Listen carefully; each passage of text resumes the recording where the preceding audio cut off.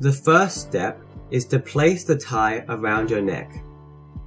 Make sure your collar is pulled up. Shift the tie up and down until the short side is at about this length. It may be different depending on the size of your tie and how tall you are. The second step is to cross the long section over the short section, like this. Try to keep the overlapping part as flat as possible to avoid the finished tie from looking messy. For the third step, you must pull the long tie up through the hole you just created and out as shown.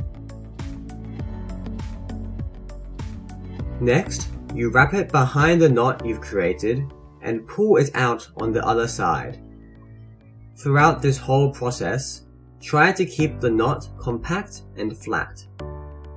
To finish off this step, wrap the piece of tie you are holding over the knot and into the hole where your neck is.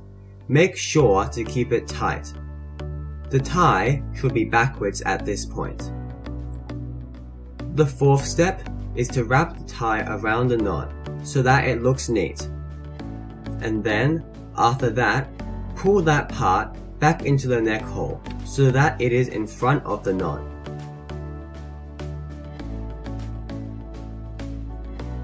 For the final step, pull the tie through the front of the knot that you created in step 4. Once you have done this, you've actually finished your Windsor knot. Although you're finished, it probably does not look perfect yet. So adjust the tie by pulling on the tie and squeezing the knot. Pull the tie close to your neck and squeeze the bottom of the knot so that it takes on a triangular shape. Repeatedly tugging on the long piece of the tie will help to shape it. Once you're happy with the finished tie, you have completed it. Thank you for watching the tie tying tutorial.